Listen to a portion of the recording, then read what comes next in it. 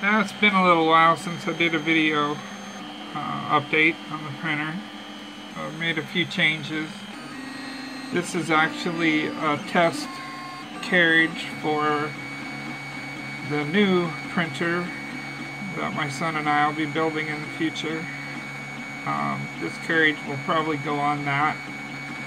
Although if this works out alright, I may just leave it on here for a while. This one has the dual fans. It's a single extruder, but I've kind of made this in a quick disconnect way, so I can swap out hot ends real easily if I want to put a different size nozzle without having to take the whole hot end apart. I just take these two screws out, unsnap the fan, take this screw out, and the whole nozzle will come out. And on the wiring harness I can put a plug to do a quick disconnect plug if I want, if I go that route. Probably will reprint this piece, so this piece will actually have a wire loop on it, or in reality the wire loop could go underneath the screw, I suppose. But I kind of like the idea if this was actually part of this. So I don't know, it's just something different to try. Printed this carriage on my son's last night on his printer.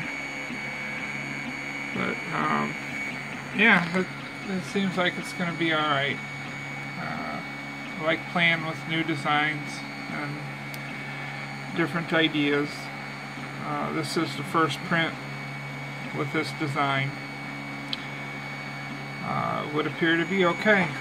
I did have to change the position of these. I had these down here before, but the carriage height changed on this as I wasn't paying attention, and I didn't have enough travel with these down here. I could always reprint another one of these later with the carriage down lower. This is a new one to replace this that is actually going to move both fans down a little and inward, so they blow more directly on the nozzle. So both of these fans will go down.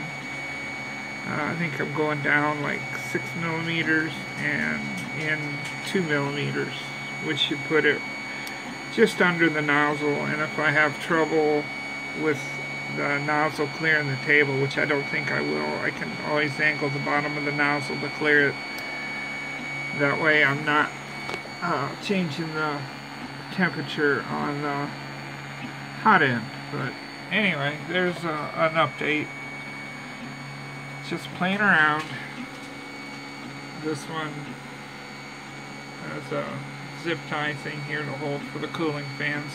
These cooling fans stay behind as well as the actual hot end cooling fan. Now I may make the cooling fan part of the bracket on a version in the future, and this will actually, fan will be turned around and mounted lower, and I have to put a spacer between the back plane and here. There's already one in there to clear the hardware, but it would move it out a little bit further. There's plenty of room to come forward on the machine to clear the front door that will eventually be on here. Right now these fans, if they come over, they just barely touch on here. It shortens my bed travel a hair, but they need to come out about another 5 millimeters. But if I move it out, say another 20, and I have room to do that, there should be enough room to put the cooling fan on the back side. And as a fact, I have found a footprint for a fan that uses these 50 millimeter radial fans that hook up to the E3D V6 hot end. So that may be something to try too. Anyway, there's just an update. Just playing around, and the machine is printing and printing well. This is the first print head with this new design, printing another one that's just slightly modified. As you can see, it's printing quite well.